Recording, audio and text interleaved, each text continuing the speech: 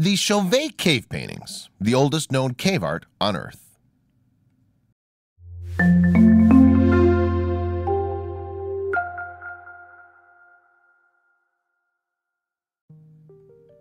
When the Chauvet Cave was discovered in 1994, speleologists Jean-Marie Chauvet, Eliette Brunet, and Christian Hilaire were astonished at the sight of the remarkable prehistoric cave art before their eyes.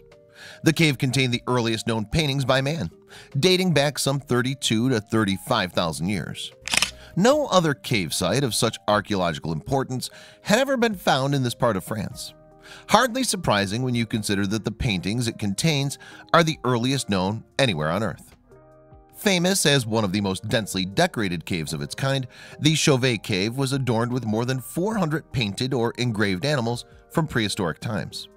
This includes exceptionally high-quality images of mammoths, lions, rhinoceroses, bison, horses, and bears.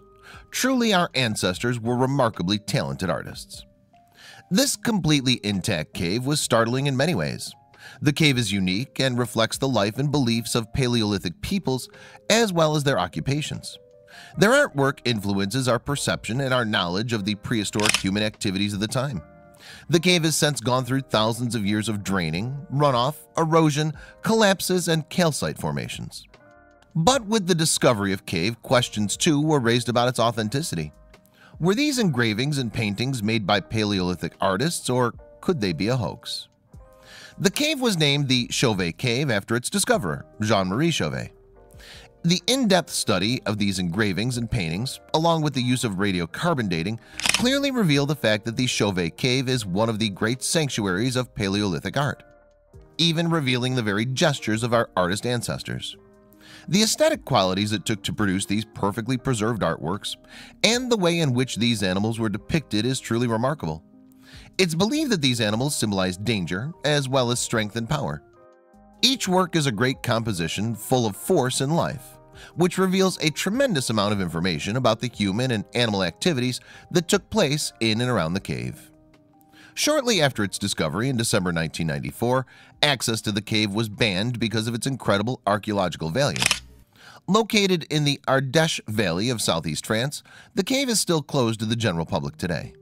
However, as of 2014, tourists are able to visit an exact replica of the Chauvet Cave, some 2 kilometers away from the original site. It's a big cultural project and consists of many room-sized chambers, expected to be visited by about 350,000 visitors each year. Perhaps it will take us on a journey into the memories and long-forgotten dreams of those who lived so long ago.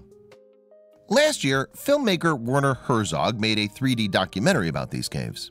Named Cave of Forgotten Dreams, the documentary is considered a great cinematic creation and the most philosophical application of 3D known so far. The film made its debut at the Toronto International Film Festival. Imagine the experience of filming a prehistoric cave, crawling inside its natural passages when you're not allowed to touch any of the walls. These incredible cave paintings represent a practice that existed for an extremely long period of time. What's more, the paintings have remained untouched and well preserved for all those thousands of years. Great art that includes images of species now extinct and that will never walk the earth again.